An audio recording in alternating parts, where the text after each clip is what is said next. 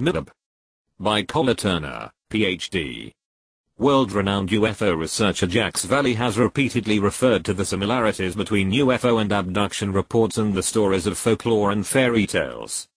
I disagree with Dr. Valley on many points of ufology, but here I will grant that there is one fairy tale which does have something important to tell us about the alien abduction phenomenon. It is not, however, what Dr. Valley might think.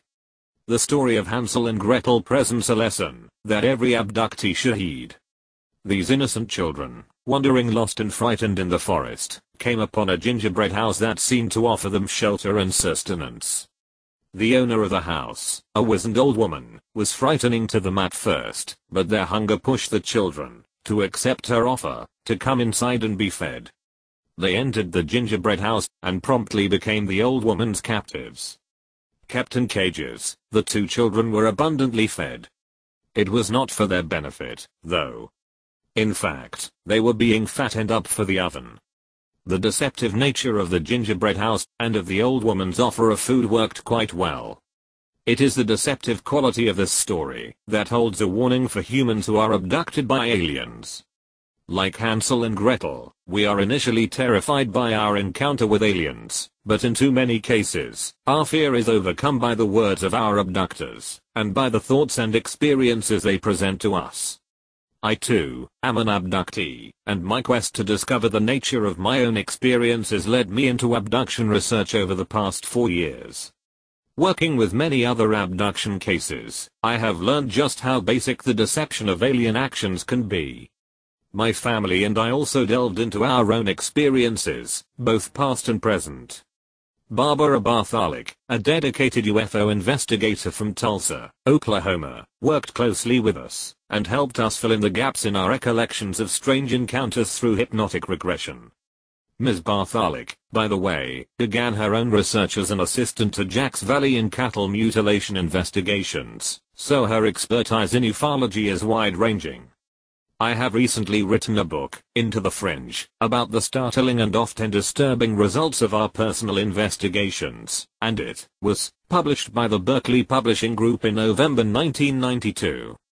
My interest soon expanded past the merely personal, and for the past several years I have worked as Ms. Barthalik's research associate, exploring literally hundreds of sighting and encounter cases with her.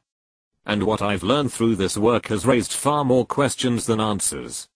In fact, it has taught me to be wary of those researchers who do claim to have answers. I have yet to hear of a single theory or explanation that accounts for all of the data. Some researchers have pointed out patterns of events in the abduction experience, such as the physical examination, the taking of sperm and ova, and the later presentation of a hybrid baby to the abductee. Other patterns include the training of the abductee in some way and the delivery of a warning of some upcoming global disaster. Yes, these events are frequently reported, as one researcher has said in boring repetitious accounts, and it is tempting to think that the explanation for alien abductions may lie in these patterns. So the researchers announce that the problem is solved. The aliens are doing crossbreeding experiments, ufologists tell us. Never mind the overwhelming evidence against the viable commingling of different species. Or, we are told, the aliens are here to save us from destroying ourselves and our planet through violence, drug use, epidemic disease, pollution, and resource depletion. Never mind that these problems have grown worse, not better, since the ETs began visiting us. Most infuriating of all, we are assured that there are no actual aliens, that our experiences spring from our own subconscious turmoil, or from our need for fantasy fulfillment. Never mind that many abductees are young children, too young to be suffering from such psychological disturbances. Well, then, the resourceful researcher counters, the imagined aliens must spring from some collective human superpsyche that is mirroring our failures and dangers back to us. This particular theory adores the archetypal greyet, because it resembles some sickly fetal form of humanity, and must therefore be an objectified warning of what our species is in danger of becoming, if we don't mend our ways. Never mind that many abductors have no dealing with greys, but instead are victimized by robust reptoids and insectoid type aliens. not to mention the totally human-looking blonde beauties and black-headed black-robed clan with the widow's peak hairline. No, too many researchers seem to find a theory and cling to it in spite of data that contradict it. And it is the ideas of these researchers that dominate ufology. But if the public had access to the raw data, to the first-hand reports of abductees, especially those unfamiliar with UFO-oriented books, magazines, and lecturers, they would find a much less neatly organized set of patterns. These virgin cases, people uncontaminated by ufological literature, supply a staggering picture of human-alien contact events. What follows here is an overview of these virgin reports, a list of recurrent experiences that, taken together, gives us a close-up view of what the aliens are doing here on Earth. This data doesn't tell us for certain just what sort of creatures the aliens are, or what their purpose here may be. But it does tell us what humans are experiencing, and what they are observing and the actions and capabilities of the aliens. Every detail in the following list has been reported by more than one abductee, and in many cases the details have turned up quite frequently. Abduction checklist. If these reports can be believed, and there is no reason to doubt the honesty of the reporters, the abduction phenomenon includes the following details. Aliens can alter our perception of our surroundings. Aliens can control what we think we see. They can appear to us in any number of guises and shapes. Aliens can take us, our consciousness, out of our physical bodies, disable our control of our bodies, install one of their own entities, and use our bodies as vehicles for their own activities, before returning our consciousness to our bodies.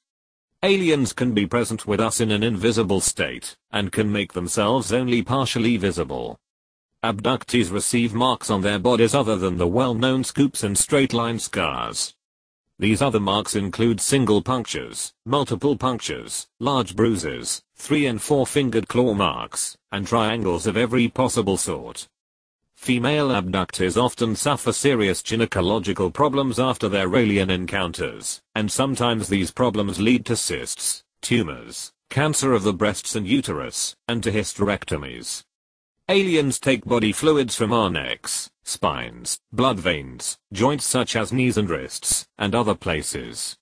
They also inject unknown fluids into various parts of our bodies. A surprising number of abductees suffer from serious illnesses they didn't have before their encounters. These have led to surgery, debilitation, and even death from causes that doctors can't identify. Some abductees experience a degeneration of their mental, social, and spiritual well-being.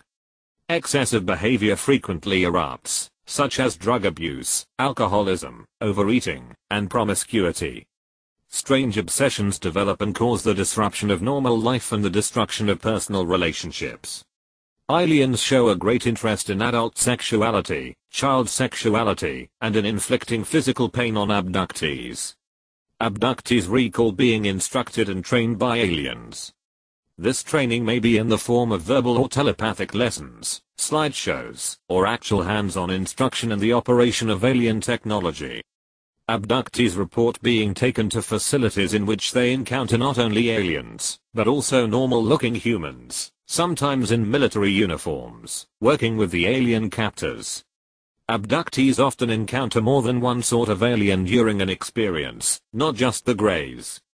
Every possible combination of grey retoid insectoid, blonde, and widow's peak have been seen during single abductions, aboard the same craft, or in the same facility. Abductee virgin cases report being taken to underground facilities, where they see grotesque hybrid creatures, nurseries of hybrid humanoid fetuses, and vats of colored liquid filled with parts of human bodies. Abductees report seeing other humans in these facilities, being drained of blood, being mutilated, flayed, and dismembered, and being stacked, lifeless, like cords of wood. Some abductees have been threatened that they too will end up in this condition if they don't cooperate with their alien captors. Aliens come into homes and temporarily remove young children, leaving their distraught parents paralyzed and helpless. In cases where a parent has been able to protest, the aliens insist that the children belong to us. Aliens have forced their human abductees to have sexual intercourse with aliens and even with other abductees, while groups of aliens observe these performances. In such encounters, the aliens have sometimes disguised themselves, in order to gain the cooperation of the abductee, appearing in such forms as Jesus, the Pope, certain celebrities, and even the dead spouses of the abductees.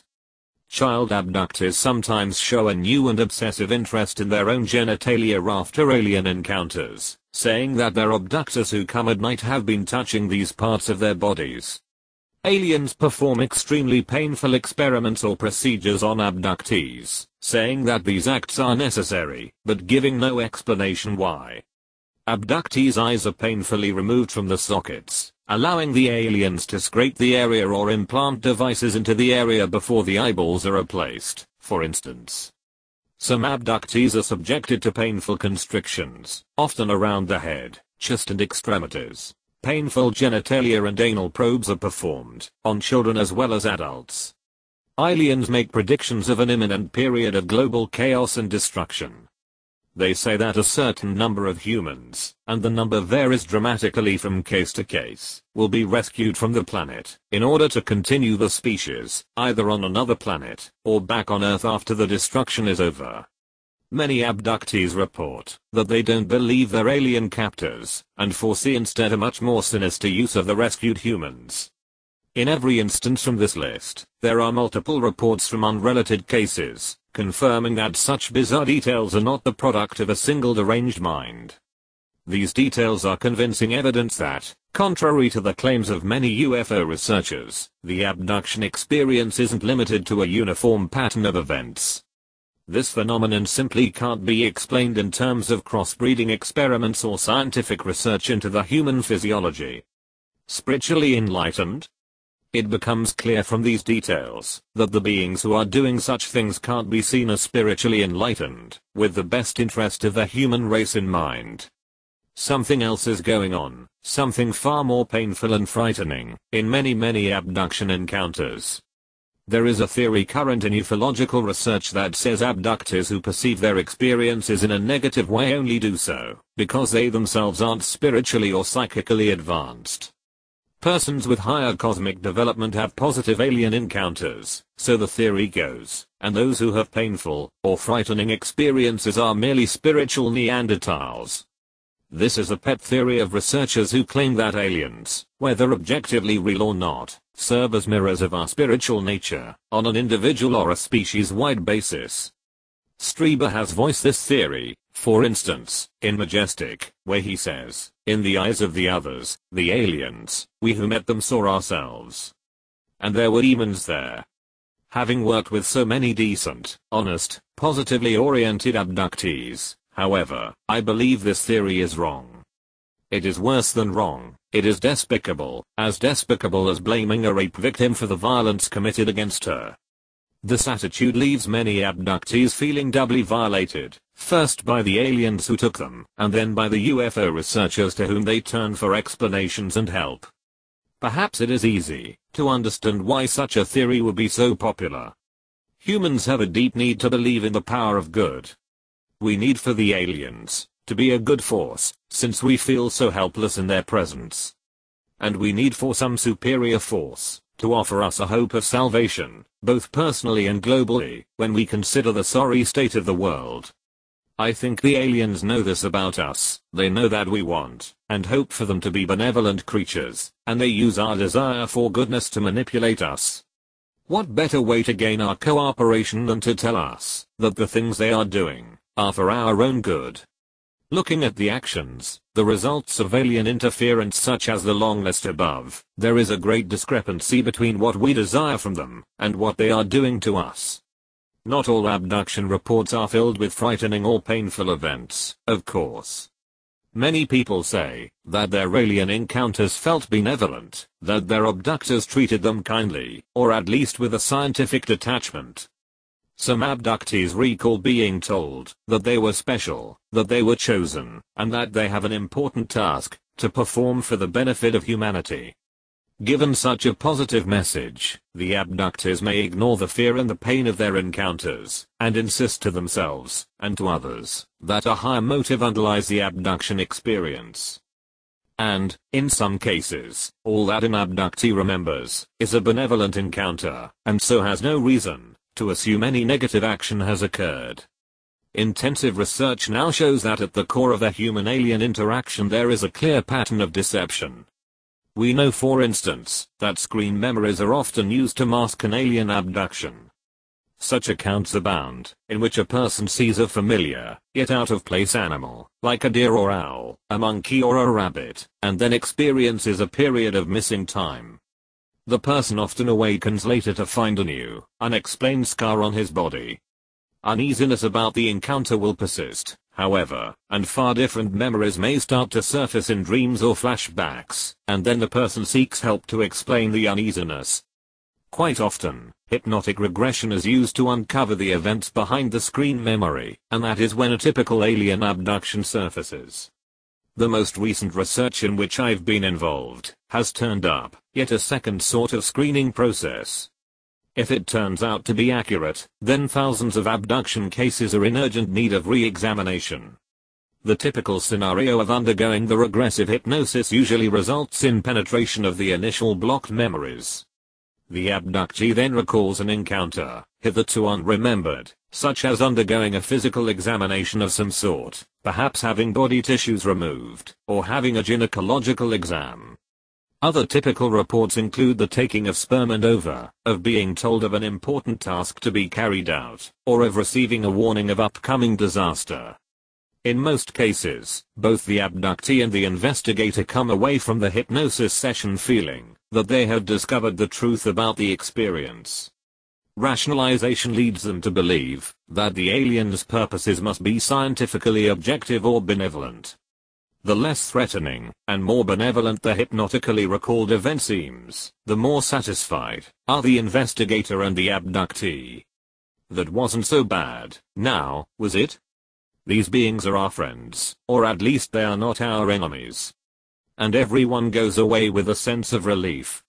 I have yet to hear of a researcher who actually questions the uncovered scenario. However, from several recent cases, it is apparent that these recovered memories may well also be yet another screen, masking events that are much more reprehensible. I will explain one such case, to make the point clear. A strange report. A man in his late 40s came to us to explore several alien-related events in his life, and in the interview he told of a strange, although not apparently alien-oriented episode, that had haunted him since childhood. When he was 10 years old, his grandmother came to visit in his home, and since the house was small, she shared his bed on the first night of her visit. During the night, the boy was awakened by a loud male voice. He couldn't understand what the voice was saying, but it sounded angry, and was addressing the grandmother lying beside him. The next morning, he asked his grandmother, what was that voice in the bedroom last night? His grandmother, with tears in her eyes, pulled him tightly to her and said, that was the devil. She said nothing more about the episode, but she did insist that her son take her back to her own home immediately. It was an unreasonable request, and her son tried to talk her out of it. But the grandmother was adamant, and finally her son agreed to take her home the following day. The entire family made the trip of over 100 miles back to the grandmother's farm, and within an hour of their arrival, the grandmother suffered a massive stroke and died. Ever since that event, the man had felt a heavy burden of guilt associated with his grandmother's death. Yet there was no conscious reason for him to have felt that way. The entire event was poignant and mystifying, but in all the alien encounters he had subsequently undergone, he had felt that the aliens were his friends, and were helping him by expanding his psychic abilities. A regression session was arranged, and in the course of the hypnosis, he was asked to look at that childhood experience. What he recalled was an abduction in which he and his grandmother were taken to a spacecraft in the company of reptilian aliens. He remembered the aliens telling his grandmother that they were interested in learning about her knowledge of medicinal herbs, and they offered to exchange medical information of their own. They gave the boy and the grandmother a liquid to drink, explaining that it was beneficial, and would make the grandmother feel young and attractive again. So both of them drank the liquid, and the man remembered seeing his grandmother indeed looking much younger. That was the extent of his recollection. Both he and Ms. Bartholic, who was conducting the regression, were puzzled by this, because there was nothing in the episode to account for the guilt he had felt about the grandmother's death. So Ms. Bartholic deepened the man's trance level, and asked him to look at it again, with much clearer vision. And what he then recalled, was much more disturbing. The abduction, at first, followed his initial recollection. But when the liquid was drunk, he now remembered a very strong feeling of change in his body. And he saw that the grandmother didn't actually look younger. Instead, she was placed on a table and approached by one of the reptilian aliens who wanted to have intercourse with her. The liquid had acted as an aphrodisiac, yet the grandmother resisted and said that, since her husband's death, she would not have sex with anyone. The reptilian laughed and disappeared from the room momentarily. When he returned, he was accompanied by a man who looked exactly like the dead husband. At this point, the grandmother agreed to have sex, but as the act was in progress, she suddenly realized that the image of her dead husband was a cruel illusion. It was actually the reptilian on top of her, and she cried out in great resistance for him to leave her alone. Once he was finished with her, he lifted up the little boy and placed him on top of the grandmother, forcing another sex act upon the both of them. Then the grandmother was removed from the table and the little boy was victimized himself by the reptilian, forced to have anal and oral sex. The grandmother protested violently, pushing the reptilian away from her grandson, and interposing her body between them. "By Jesus," she shouted, "you will not touch this boy." That must have been the wrong thing to say, because the reptilian became very angry and threatened her. "You will die for that," he told her, and the two people were returned to the bedroom from which they'd been taken. The next morning, the grandmother told the little boy that the devil had been there the night before, and that was when she insisted upon being taken home. And, as it turned out, she did die immediately thereafter. This, then, was the cause of the man's lifelong sense of guilt about her death. He had been forced to have sex with her, and her death had followed shortly after. But none of this story would have emerged if Ms. Bartholic had done as most investigators do, and stopped the regression after uncovering the story about the exchange of medicinal knowledge. There are other cases in our files that show a similar deception at work in the initial hypnotic recall. We cannot trust that first memory, it is clear, for like so much else in the abduction experience, there may well be further maskings of events. Before we allow ourselves to believe in the benevolence of the alien interaction, we should ask, do enlightened beings need to use the cover of night to perform good deeds? Do they need to paralyze us and render us helpless to resist? Do angels need to steal our fetuses? Do they need to manipulate our children's genitals and probe our rectums? Are fear, pain, and deception consistent with high spiritual motives? Reprinted with permission by Elton Turner and Celtworks Incorporated. This article was first published in UFO Universe, Volume 3 No. 1, Spring 1993. Copyright 1993, 1700 Broadway, New York, New York 10019. Karla Turner, Ph.D. was a highly respected abduction researcher, author, lecturer, and teacher.